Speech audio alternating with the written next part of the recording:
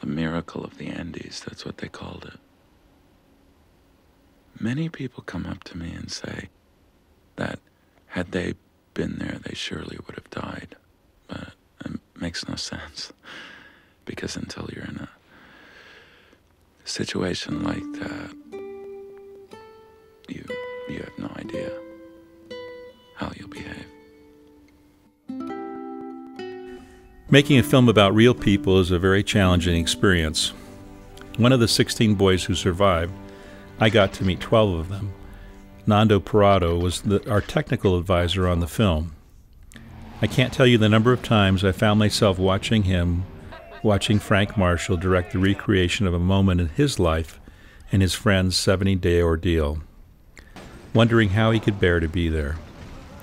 Kathy Kennedy and Frank met, fell in love, and married while they were working at Amblin. They made everything fun and a real adventure. I also became friends with Bruce Cohen. We took over a ski resort in the Canadian Rockies, and for exterior shooting had to helicopter everyone up to a glacier. We built a full-service Arctic-quality camp where we could feed and house the entire production if we ever got stuck on the mountain. When that first stuck time came, everyone volunteered to stay.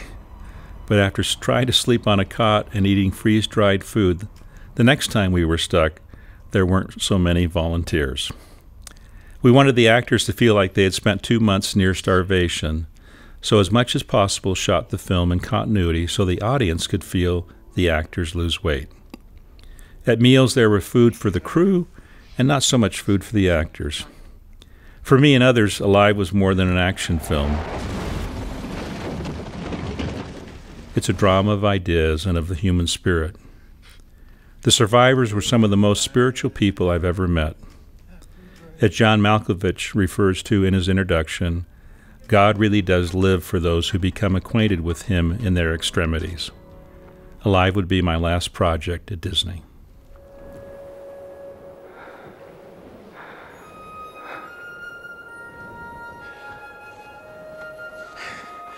All right. We'll get Tintin. We're gonna send him back down to the plane. We'll take his extra food. You see where the sun's gonna set? That way's west. And to the west are the green valleys of Chile. We're gonna die, you know. Maybe. But if we die, we're gonna die walking.